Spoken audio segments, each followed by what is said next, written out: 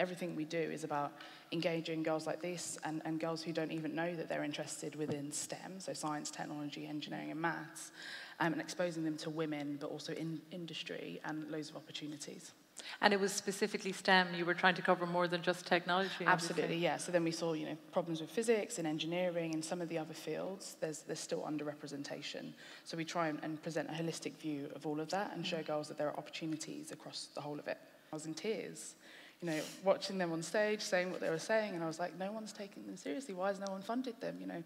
If they were slightly different, we'd be hailing them as the next billionaires and millionaires, and someone would have whisked them off to a flat somewhere and, put them up. So it was almost like, someone needs to take them seriously, someone needs to help them think outside of the box, which I think were Kira's word. So Outbox Incubator is now a result of that. And are you kind of after things that, we were talking about it earlier today, the idea that we don't necessarily need another Snapchat, but we need to actually solve the challenges of the world. Are they kind of priorities for you? Absolutely. I think definitely presenting to the girls the fact that there are problems for them to solve. But I think for me, the bigger priority is just getting them together. And I think there's something in strength in numbers, but also in that confidence in knowing that you're not, just the only 17-year-old that's working on these kind of things, that there are others that are going through the same issues of maybe having to deal with exams, having to talk to investors, having to work on experiments, and knowing that you've got kind of confidence in that community and you've got someone else that you can talk to who understands what you're going through. I wouldn't have started coding if I didn't go to Coder Dojo, and basically Coder Dojo is brilliant. And did you meet many other young girls there at Coder Dojo? Well, it's growing. Some dojos have less, some dojos have more, but in my dojo, they have a girls' dojo, so it's basically, first the girls go into the girls' dojo, and then they go into the mixed dojo, so it's a starter. And tell us a little bit more about why you're so keen on STEAM rather than STEM. Well, the art added into the STEM brings in the creativity side, so it's, the ideas, the creativity, the design, all of that brings it into STEM, so it brings the ideas. Yeah, that went down well. People like that idea. And tell me a little bit, Lauren, about kind of what you're very young to be deciding. I'm not suggesting you would be deciding, but at the moment, what do you think you'd like to do ultimately? I'm not really sure, but like Emer and Kira, I'd like to start my own business. I only realised yesterday it's 4 million of you here, and you're very heavily represented, at least within the house and within the applications. So we're proud, we're happy. We've got Mary and the team as well, who's very, feeling very proud of being Irish at that moment. But it's something I'm not quite sure. I saw Rhonda yesterday, who's a previous winner of BTYSE, and I was saying, is it something in the water? And I wonder whether it is something around, the community of girls, the fact that you're quite well connected, you use Twitter, and you kind of seek out other like minds. It's like, birds of a feather flocking together. So I think there's definitely something in that, but also in the publicity that the girls have got, since winning Google Science Fair, it's definitely been a beacon or something to say, hey, you can be like us, you can do this.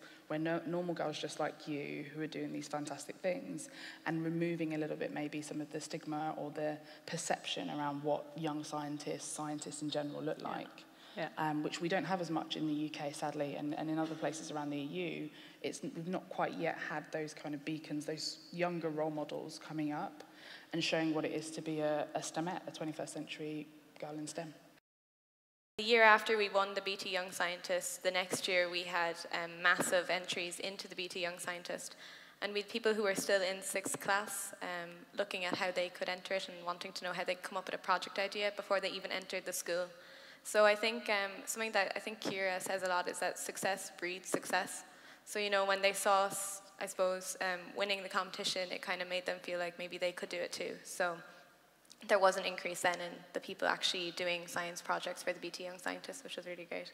Fantastic, that's brilliant. Yeah, and I think 52% of the projects, or 56 it might have been, were by young women. Am I right last year? Yeah, I think it was nearly half and half women and, well, girls and boys, which is actually really different for a science fair, and it's really great. Like, there wasn't even that representation in the Google Science Fair, so really Ireland is leading the way in that sense. Sorry, for those of you who aren't from Ireland, the BT Young Scientist Fair, it's on every year. It's absolutely huge, and that's where you guys started out. And Lauren will be having a go, I'm sure, in a few years as well. So, Lauren, what about you? Do you find that you're treated differently at school, or what do your friends think of what's going on and you being on the Late Late Show and everything? Well, when I was going on the Late Late Show, they were all over me. They were jealous, no? Not really, no. Good. So they were happy for you? Yeah. And did they all watch? Well, some of them weren't allowed to stay up that late, and they watched the player. But you were. That's thanks to your great mum and dad. They're very proud of you. And do you think that you can be sort of an example and an inspiration for the other kids of your age? You know, do you talk to them about trying to get into it as well? Well, yes, I'm trying to encourage people in my class. There are some people who've come up to me from 3rd class, 5th class, saying, you know, I've started Closer Dojo. Oh, really? Yeah. Oh, wow. Okay, that's fantastic. So they've seen your example and they've gone, I must try this out. Well, it's not too late. That's brilliant. She's an inspiration for older people like me as well too, though. I mean, it wouldn't just be younger people. I mean, you know, let's be fair here. For what we're doing, you're right, the target was young women. And again, reading the research and looking at all of it, it was a lot around them having almost a safe environment to be able to test these things out and try these things, which you don't necessarily have if it's a mixed environment. And not to stereotype at all, but sometimes it can be quite intimidating if you're the only girl in your computer science class, or if you're the only girl in a particular scenario. And I know that wasn't something that held me back, but you know, not everyone is stubborn like I was when I was younger. So it is about opening it up to those girls who aren't maybe of that inclination, but showing them and making it a girls' thing. So we held the Girls Hack Ireland in March here at DCU, and that was about 100 girls between 15 and 17. And in that room, in that moment, it felt like a girls' thing to be there hacking those websites, doing the HTML, doing some coding. So it's given them those kind of environments, which, like Lauren said, then gives them the confidence to then go on to mixed environments, where no one's going to intimidate you because you've been there, done that, got the T-shirt, probably won a prize, and you know a little bit more than everyone else that's involved. So that's why we do it, and we're not at all advocating that girls only. In industry, it's not like that. You don't have girls only tech companies, although we did in the 60s, but we don't have them now. So it's about giving the girls that confidence at that young age, which is something that if I look back at my career, having done GCSEs when I was 10 and then A-levels when I was 11, it's something that, it still gives me the confidence when I go into rooms, when I'm in meetings, whatever I'm doing, that if I could do that at that young age, if I could achieve that, then there's nothing that's going to stand in my way. And it's something that I hope, that the girls get as they come up, as Lauren is now. I don't think anyone would disagree with me that if anyone ever said you couldn't do anything, you'd tell them where to go, really, yeah. So it's about giving the girls that and empowering them and giving them that confidence to pursue whatever it is, whether it's STEM or whether it's something else is completely up to them, but at least being able to consider it and feel comfortable enough to say, that was something I could do, but I've decided this is something else. And do you mind telling us a little bit about your background? For those who don't know, you started everything very, very early on. I did. So when I was...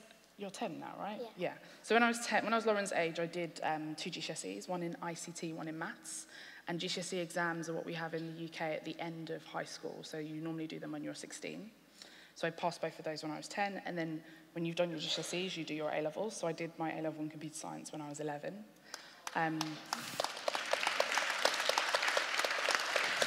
That old thing. And you clap, and it's bittersweet though for me because I'm a little bit older than 11 now, and in that time, no other girl has come up and done the same thing. So for me, it's fantastic that I was the first, but it's a bit lonely. Yeah, I can imagine. And did you get a lot of support, or was it very lonely at the time? Was it very lonely at the time? So I've never felt. I mean, I'm joking about it being lonely. It was. I got a lot of support, and I had a really enabling environment where I talk about my dad quite a lot. My dad didn't mind that I was taking apart the VCR and putting things back together in the house. He wasn't like, no, go and play with your Barbie. It was kind of like, you do what you got to do, kid, and I'm here to support you.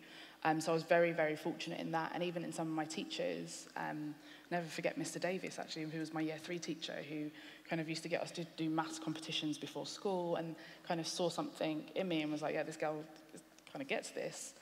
So I did have a very enabling environment and great parents. And I guess that's partly why, for me, on a personal level, I run Stemettes, because it's just in case you don't have the parents that have the wherewithal, have the capability to support you in that way. You know, here's an environment for us to help educate your parents, but also give you opportunities and open you up to the industry. What we've put together is a program that doesn't just focus on the founder, for example, or not just on the money, but focuses quite a lot on the support. And so we've put the demo day in the middle, whereas normally you'd kind of go through the whole program and then pitch at the end. The girls are going to be pitching in the middle. So it's almost like we kind of have this crescendo and then we help them come back down again. But also the mix of funding and support is something that's quite unique that you wouldn't normally do with children. So kind of if you look internationally, you either give them money at the end of the competition or you give them the support like they've had at MIT. It's not been that you kind of come in together, you pitch for the money, and then you form a team together as part of that program. So we've kind of set it up slightly differently, and it might be that over time we refine the model ever so slightly, but we've also put the Stemettes spin on it as well. So, you know, we have our principle, it's the 3 Fs. It's always free, it's always fun, there's always food. You know, we've made sure that runs through the program as well. So a lot of the girls that applied didn't actually read the small print and realise that it's completely free. So we're paying for all of their flights to come in. We're paying for all of that. We're paying for literally everything for them while they're with us. We're taking care of the safeguarding. So we just want industry really to be there to come and help inspire them. And so that you'll have visiting sort of industry people coming in and telling Absolutely, yes. So Martha Lane Fox, for example, is coming in the first week. Oh, wow. We've got loads of different people that are coming to stop by to run sessions. Salesforce will be doing a lot of them. Intel have signed up to do them. So there are a lot of big names that are going to be there, as well as entrepreneurs and people that have founded their own businesses. So definitely that's the feel that we want, where it's, you know, we throw as much as we can at the girls, and you know, they enjoy the company of each other, but also these women. And there's going to be there'll be a little bit of magic almost in the air and having all those different elements together in the summer in London. Do you think it's important that young voices are heard at policy level? Yeah, definitely. So, you know, I think especially when we're going to be going through university and we'll probably be going into these industries, it'd be nice for us to be able to kind of shape them, I suppose. So it's really good to have a say, and I think in a way it's a shame that not more young people have a say. You know, I feel like people at this stage will listen to what I'll say because, you know, I won a few competitions, but I think that everyone really should be listened to, like not just someone who has had a success story, because everyone maybe wants to go somewhere, has no opinion on it. So I think sometimes we need to listen to other people as well. You know, I don't know that much about stuff, so I think we need to listen to those as well who don't have a voice all the time. So I would say, especially for science projects, because like I said, I would be more into science, is just ask questions. And I think to really get a true flavour for what science is like, that you really have to do your own project outside of a textbook. And just, as well in class, just ask silly questions, ask the most random questions about different science things and just debate them, because that's when you really see if you like science or not. Lauren? I think to encourage basically projects and videos is definitely. Very good. Anne-Marie? I'd say don't be afraid of making mistakes. Like, things will go wrong. You'll write the whole code and the semicolon won't be there and the whole thing will fall down in front of you. Don't be disheartened. Everyone has that. Everyone experiences it. So don't be afraid.